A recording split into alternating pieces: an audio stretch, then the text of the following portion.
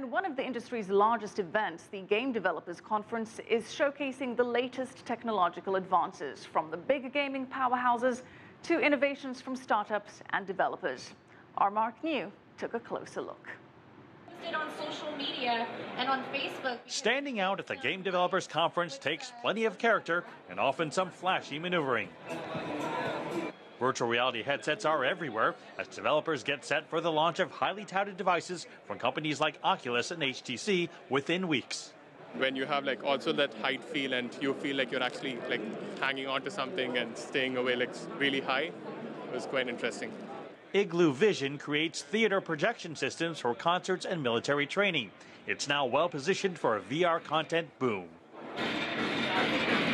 As the content comes through, we're going to see this whole new wave of ideas and ways of people treating the environment. You know, when you open up the system and open up the templates for other people to make content, it's really surprising what people come up with. Surprises at the conference include a territorial control game for sewing machines and a dispute resolution game where you wear a plushy character while virtually slapping each other.